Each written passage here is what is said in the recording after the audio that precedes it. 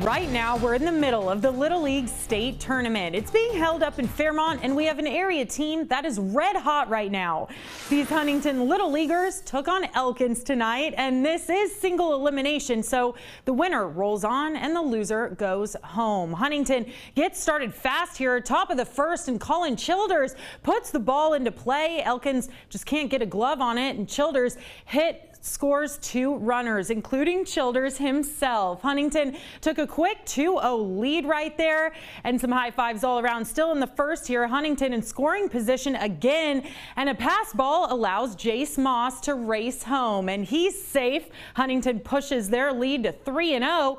Elkins stops them right here, though, as Elliott Graham throws a strikeout, but Huntington kept it rolling all game long, taking down Elkins the final 18-2.